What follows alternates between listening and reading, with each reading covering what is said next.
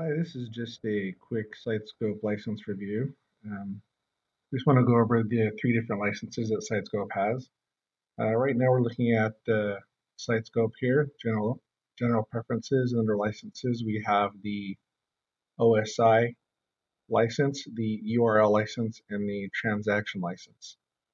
And we're just going to take a quick look at the differences what these are. The OSI instance, operating system instance, that covers pretty much everything that you can monitor under an operating system. We'll just take a look back behind this window right here, and we can see monitors supported are all monitors except URL content, basically anything that has to do with web monitors. So we can see here underneath a couple of these items we have here, we have CPU, disk queue, disk space, memory, paging out, ping. There's a multitude of monitors that we can run against the OS, more than what we're showing here. So really it's just a lot of your base OS monitoring that we can do. If we want to move on to a URL monitor, basically what that does is it just makes sure that our URL is up. We also have the URL step monitor where we can go to a website and step through it. So if there's some links there, we can simulate clicking on those. It's pretty basic.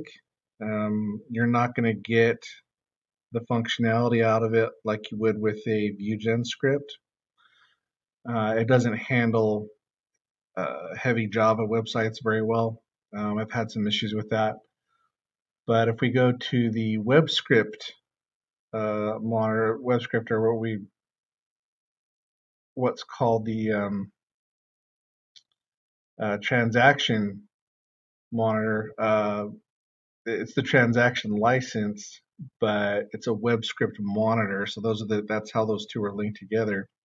You can see here, if you're familiar with the BPM transactions that you see in APM, we're seeing a breakdown of a lot of the same things that we would see in those BPM transactions. That's because we use ViewGen to create the script that's behind this monitor. And so we're actually running a ViewGen script behind this monitor. Now, it's pretty limited to just HTML. None of the heavier protocols that ViewGen can handle are supported running on the Sitescope platform, but it does allow us to do some websites that would have some JavaScript in there, maybe some animations, so it can handle a little bit more than just the plain URL monitor. So hopefully that gives you a better idea of what the three different licenses are behind this.